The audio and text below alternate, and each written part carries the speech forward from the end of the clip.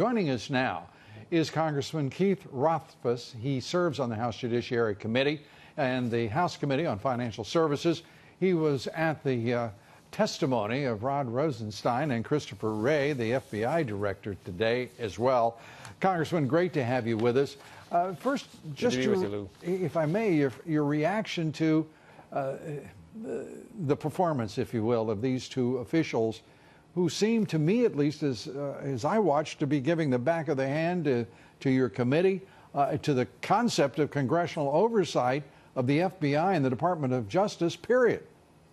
Yeah, you look at the context in which this happened. We just had a massive report put out by the Inspector General who found many problems at the FBI, and we've been waiting months for documents. So a number of us were asking questions about when we're going to get these documents. We passed a resolution in the House today insisting that these documents be turned over. And it's interesting because would the Department of Justice, for example, if they issued a subpoena, would they be content with the subject of the subpoena coming back and saying, well, we'll give you what you need, or we'll give you what's legitimate?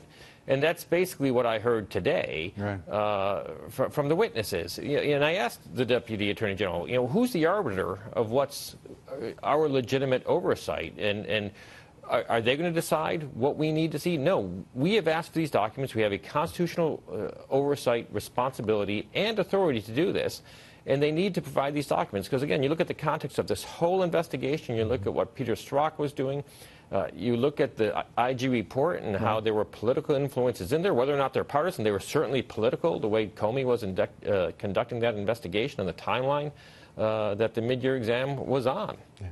In support of all that you're saying, one of the things that struck me as I went through those emails, and not all of them certainly, I mean, you're talking about 60,000 emails in total, particularly between Page and Strzok, and there's not one in which somebody is talking about either love or lust, or there's no foundation at all for this business about they were lovers. This is all politicized garbage being spread around the internet by these two and through the channels of the FBI and the Department of Justice, and nobody knew what was going on. Are you kidding me? It's just kind of hard to believe, because, well, you certainly know that Andy McCabe should have known what was going on, because he was in the room when they had discussion of an insurance policy, back in August 2016. And this is right after Peter Strzok said he had unfinished business because of the mid-year exam. This is just as they're beginning the Russian investigation. So clearly they were tainted, Peter Strzok was anyways, with what he was doing in that investigation. Yeah, and you're talking about the insurance policy. There's a reference again by Strzok to, quote, "we'll stop him." I mean, which we just found out about in the Inspector General report. Right. That was one of the texts that somehow was just never handed over. And we know there are over 600,000 emails that have been collected as well, and no one seems to be curious about it over at the Department of Justice with the Anthony Weiner laptop. Well, no one is answering these questions, and with all of this business about the collusion of the Russians, where the heck is the DNC server that was hacked by the Russians? And why don't we have first-hand, first-party knowledge and examination of that server, rather than a third-party, democratically oriented CrowdStrike as the source for they've outsourced their investigation on something this critical? It's mindless. Well, you look at the whole context of the special counsel working on the investigation now with Russia. I asked, why wasn't there a special counsel for this, for the Clinton email scandal? Right. You can go back 20 years when Louis Freeh looked at the campaign financing scandal in the 1990s, and Louis Freeh said if there was ever a case that merited a special counsel, that was it. But Janet Reno kept it in the Justice Department. And so here you take a look at what was going on with the Clinton emails. Attorney General Lynch should have appointed a special counsel a couple years ago to take a look at this, but she did not. Well, she saw it as only a matter, not a matter for an investigation. Well, and then she has a meeting with President Clinton on a tarmac.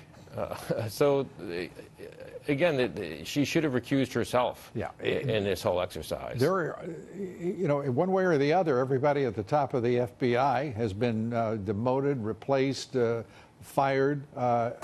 We've never seen the like of this, as Congressman Jim Jordan points out, Congressman. And everybody is in the national left-wing media is acting like it's just another day in the park. Scratching their heads about what's all the curiosity about. It's truly mind-boggling. Do you think we're actually going to see congressional oversight of the Department of Justice and the FBI? Because frankly, your leadership hasn't shown a propensity for great courage or principle on this matter.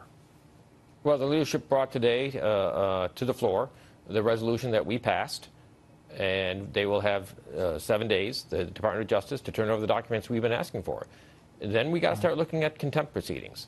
It is incumbent upon the Department of Justice, the FBI, to hand over the documents. And as Andy McCarthy was saying earlier, you wonder what's it going to take to get an order to have these released. Do we have to go do a contempt? Do we have to then go to the U.S. attorney? Think about it, Congressman. This has been going on.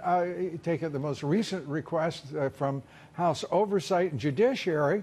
I mean, they've told both committees to go to hell since last fall.